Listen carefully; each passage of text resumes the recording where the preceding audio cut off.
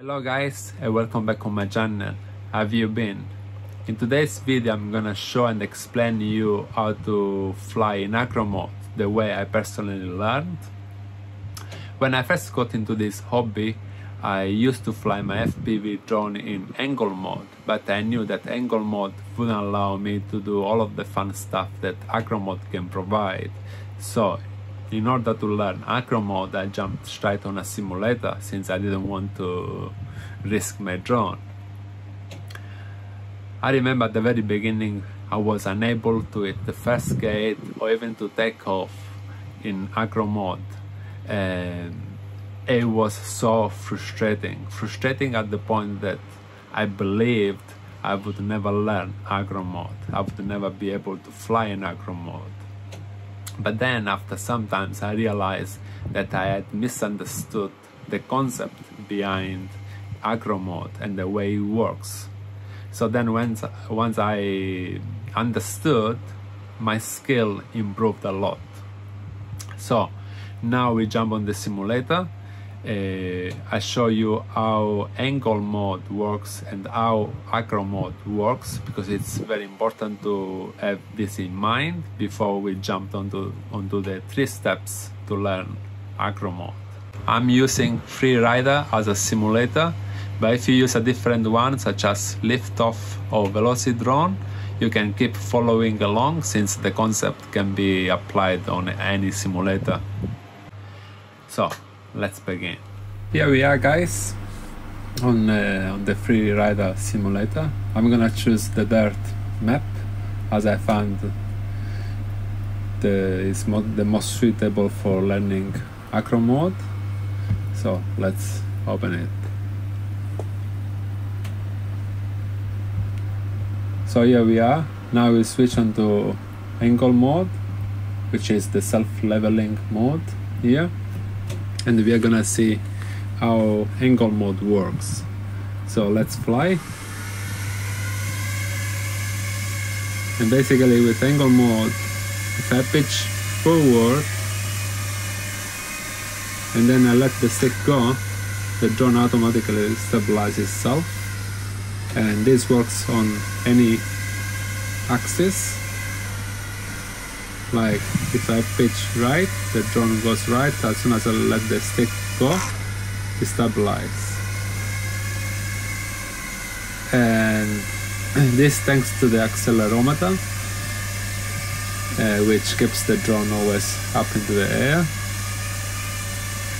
But which is helpful, but it doesn't let you do the funny stuff that acro mode allows you to do, which is basically fly the drone 360 degrees in any axis and you have full control of your drone. Okay, let's see acro mode now quickly. Now acro mode is on and let's see. So now I pitch forwards, and when I let the stick go, the drone doesn't stop leveling itself. You need to pitch backwards to stabilize the drone. So basically you have full control. You can do whatever you want, and while flying you need to make some adjustment. Let's say you pitch right, the drone keeps drifting on the right unless you pitch left, and you can see stabilize the drone.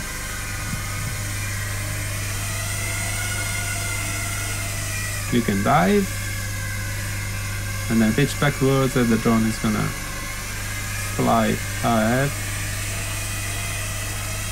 You can do rolls,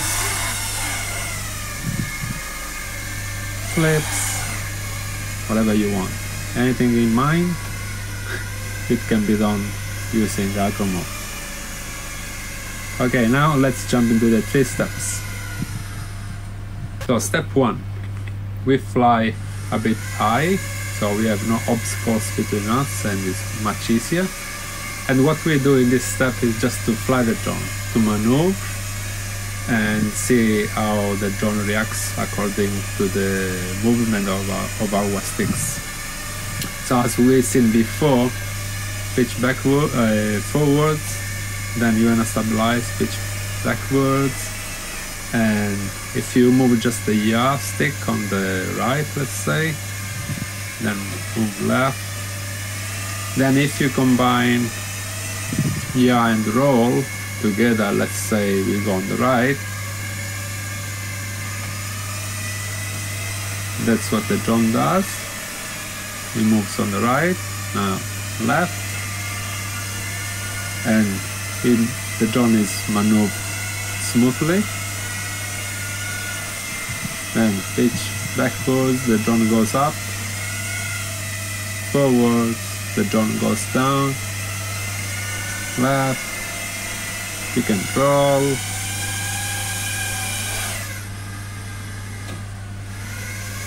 and practice some tricks, and so on and so forth. Step number 2, we fly mid-air, and we try to follow the track of the race. As you can see, the line is a bit more yellowish than green, and we just follow it. Practice to stay on the line.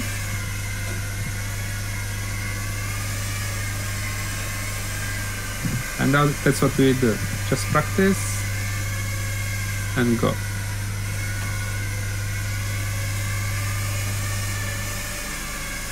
Okay, let's jump to step number 3.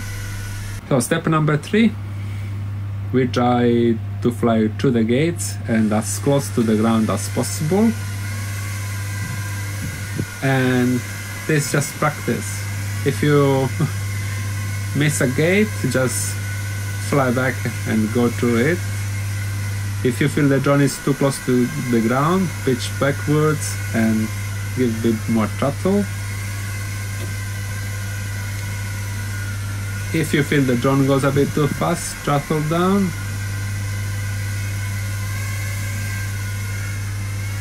And try to hit all the gates. If you cannot, doesn't matter, just keep practicing. If you miss a gate like this case, just fly back and go through it.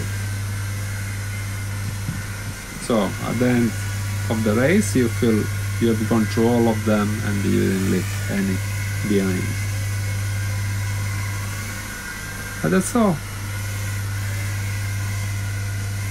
So once you reach the step number 3,